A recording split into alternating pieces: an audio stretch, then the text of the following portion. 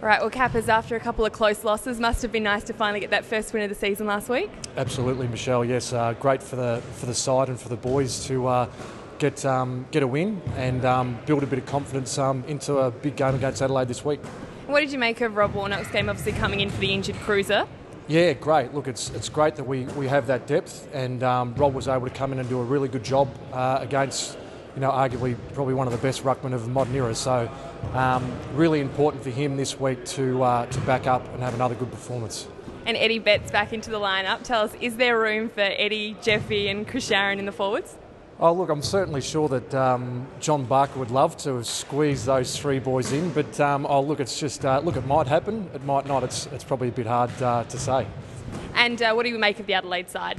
Oh, look, they did a great job last year, made a preliminary final, and are starting to find some form this year as well. And they're going to be a really tough opponent, in here in Melbourne. So I think we're going to have to play well to win. Best of luck today. Thank you.